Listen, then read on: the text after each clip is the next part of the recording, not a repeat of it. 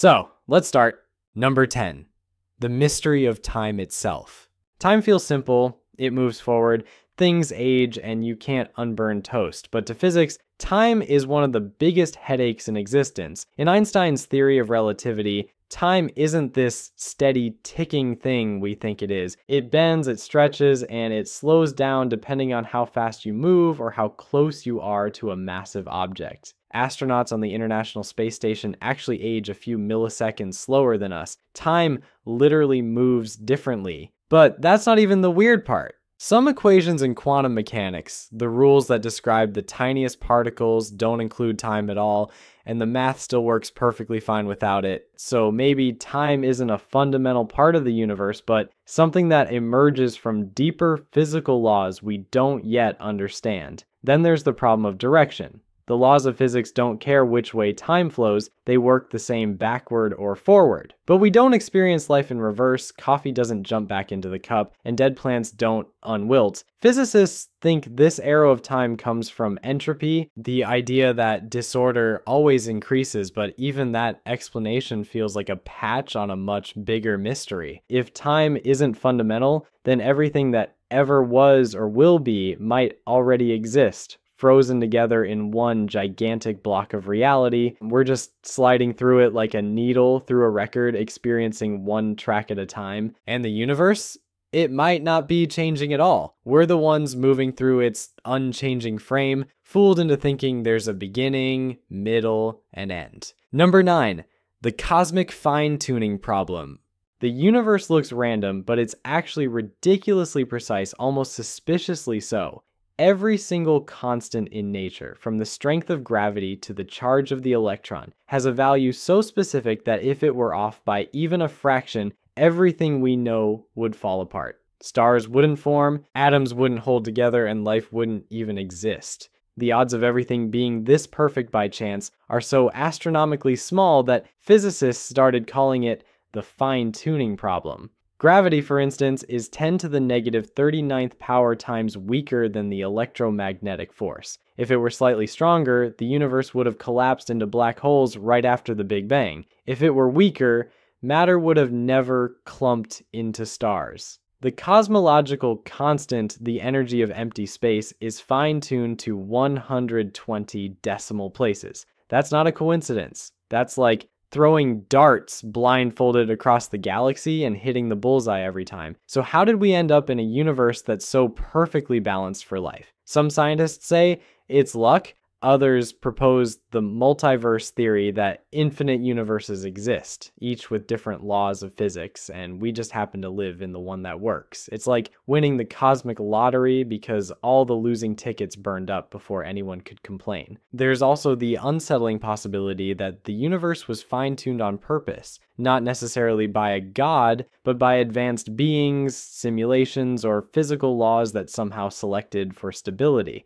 Whatever the truth is, the fact remains. Everything about our reality is balanced on the edge of impossible precision. It's enough to make you wonder whether the universe was built or programmed. Number 8. The black hole information paradox. Black holes are terrifying enough. Massive objects that crush everything, even light, into a single point of infinite density. But the real nightmare starts when you ask, what happens to information that falls in? According to quantum mechanics, information about the fundamental details of particles can never be destroyed. It might change form, but it always exists somewhere. But general relativity says anything that crosses a black hole's event horizon is lost forever. Those two ideas can't both be right. In the 1970s, Stephen Hawking discovered that black holes actually leak energy in the form of Hawking radiation and slowly evaporate over time. If they eventually disappear, then all the information about what fell inside would vanish too, violating the basic rules of physics.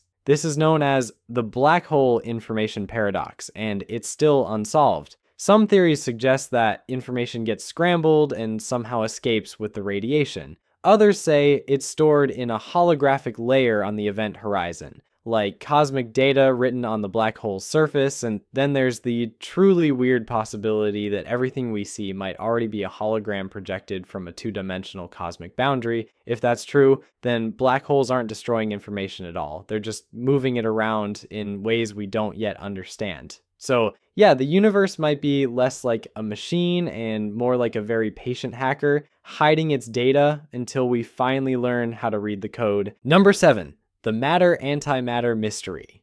When the Big Bang happened, physics says it should have produced equal amounts of matter and antimatter, mirror versions of each other that annihilate when they meet.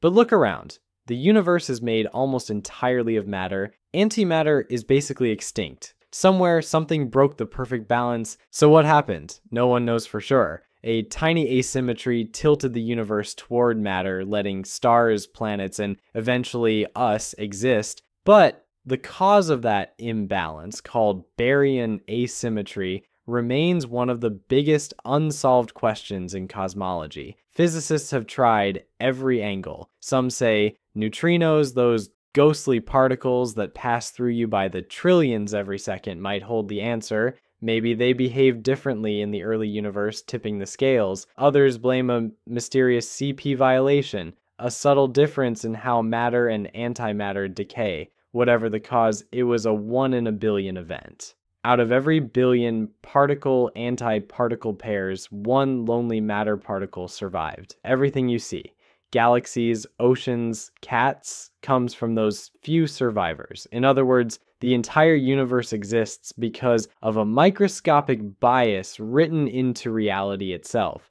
The universe literally played favorites, and somehow we won.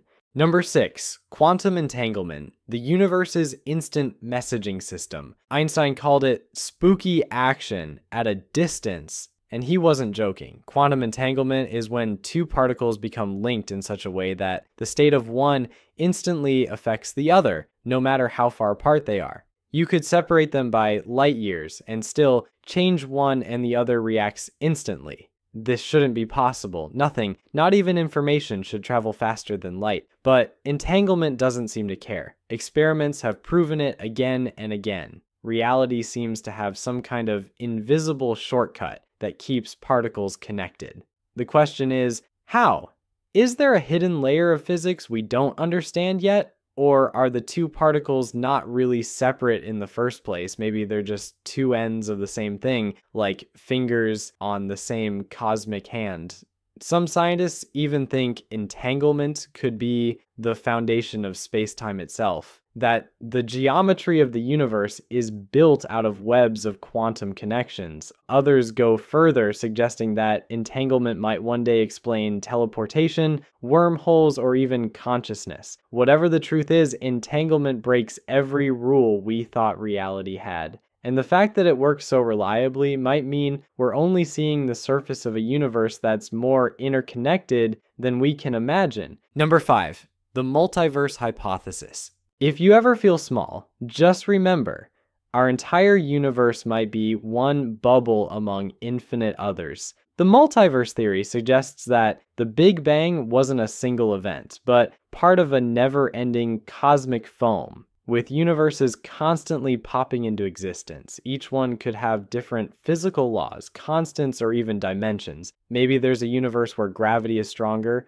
stars are blue, and you were never born. Maybe another where everything's made of plasma, or time runs backward. It sounds insane, but it's a serious scientific idea. Inflation theory, the rapid expansion that followed the Big Bang, predicts that if space-time can expand once, it can do it again forever, in countless regions. Some might even overlap with ours, creating subtle distortions in the cosmic microwave background, the universe's afterglow. So far, no proof, but the math doesn't rule it out. Some physicists even say the multiverse could explain why our universe seems fine-tuned for life. We just exist in the one where life can exist. If that's true, we'll never meet our cosmic neighbors, but we might share the same origin story, born from the same quantum storm, separated by an infinite sea of nothing. Number 4, vacuum decay, the hidden doom scenario. Imagine waking up tomorrow and the entire universe has vanished. No explosions, no warning, not even a sound,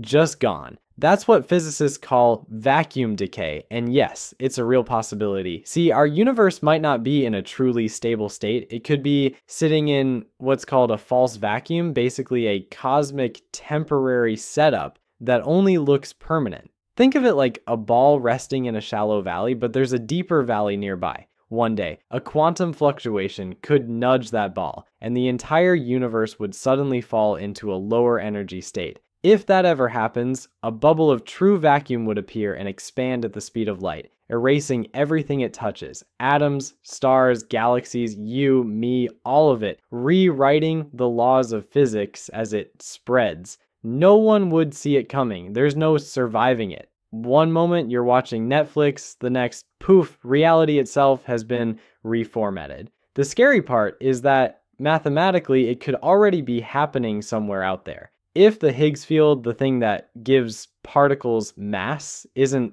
perfectly stable, that means we're living on borrowed time. Some scientists think cosmic inflation or quantum effects have kept us safe so far. Others just shrug and say, well, it hasn't happened yet. Vacuum decay isn't even the dramatic end of the universe scenario most people imagine. It's worse, it's quiet, instantaneous, and completely unpredictable. It's the universe's version of pulling the plug. So the next time you worry about asteroids or climate change, just remember, the cosmos might be sitting on a self-destruct button. We just don't know when it'll get pressed. Number 3, the origin of mass. Mass feels like one of those basic things we shouldn't have to explain. Stuff weighs something. Easy, right? Not really. For a long time, physicists didn't actually know why matter has mass. Why does a proton weigh more than an electron? Why does anything weigh anything at all? Then came the Higgs boson, the so-called God particle, discovered in 2012. It confirmed that particles interact with an invisible field spread throughout the universe, and that interaction gives them mass. The stronger the interaction, the heavier the particle. Sounds neat and tidy, except it raises even more questions. For one, the Higgs field doesn't explain why particles have exactly the masses they do. Why is the top quark as heavy as a gold atom, while neutrinos are almost weightless? Why does the Higgs itself exist at the energy level it does? It's as if the universe set a bunch of dials to random values that just happen to work. And even more confusing, most of your mass doesn't come from the Higgs field at all. Around 99% of it comes from the energy of the strong nuclear force binding protons and neutrons together. In other words, most of what makes you you is pure energy, trapped by invisible glue. So when physicists ask what is mass, the real answer is still we're not entirely sure. The Higgs discovery solved one piece of the puzzle, but it left the bigger question wide open. It's a reminder that even the things we take for granted as the weight of our own bodies come from forces we barely understand. Number 2, quantum consciousness. The mind as a physical mystery. Here's a thought that makes scientists nervous. What if consciousness itself is a part of physics we don't yet understand? For centuries, physicists and neuroscientists have treated the mind as a byproduct of brain activity, something that happens when enough neurons fire. But quantum mechanics might be hinting that it's not that simple. Some researchers, like Roger Penrose, have suggested that quantum processes inside neurons could play a role in consciousness, that our thoughts, awareness, and decision-making might come from subatomic behavior that doesn't follow classical rules. It's called quantum consciousness, and while it's controversial, it raises an interesting point. Maybe the brain isn't just a biological machine. Maybe it's also a quantum computer. If that's true, it could explain things like intuition, creativity, or even the weird connection between the observer and reality in quantum experiments. Remember how particles seem to decide their state only when measured? Some physicists have wondered if consciousness itself could be part of that equation, if the act of being aware actually influences the universe on a fundamental level. Of course, most scientists roll their eyes at this idea, but they also can't explain why we experience anything at all. Why do electrical impulses in the brain create the feeling of pain, love, or fear? Why is there a you behind your eyes? The physics of consciousness remains one of the most awkward gaps in our understanding of reality. Maybe the universe isn't just aware of itself through us, maybe it needs us to be aware for it to exist at all. Number 1, the end of physics when we hit the wall. For all our discoveries, physics might be nearing its limits. Every time we build a bigger telescope or particle collider, we see more. But we also realize how much we still don't understand. We've unified electricity and magnetism, discovered relativity, and mapped out quantum mechanics. Yet the deeper we go, the more questions we find that can't be tested or proven with today's tools. Some physicists fear we're reaching a point where experiments can't go further. The Planck scale, where space and time themselves break down, is so tiny that even our most powerful machines can't reach it. We might never directly observe what happens at those levels, the math could tell us the truth, but the data might stay forever out of reach, and that's the nightmare scenario for science. What if reality has a do not enter sign? What if there are truths built into the fabric of existence that no being can ever uncover? Others are more optimistic. They say physics will just reinvent itself again, the way Newton's laws evolved into Einstein's and Einstein's into quantum theory, but even they admit we're scraping the limits of what's measurable. If the universe is an endless riddle, maybe the joke is that we're not meant to solve it. We're the universe's experiment, its way of asking itself, what am I? And maybe, one day, physics won't find the final answer. It'll just find that the question never ends. Thank you for watching and sticking till the end. We've got plenty more videos coming in the future. Hit that subscribe button so you don't miss them. See you in the next one.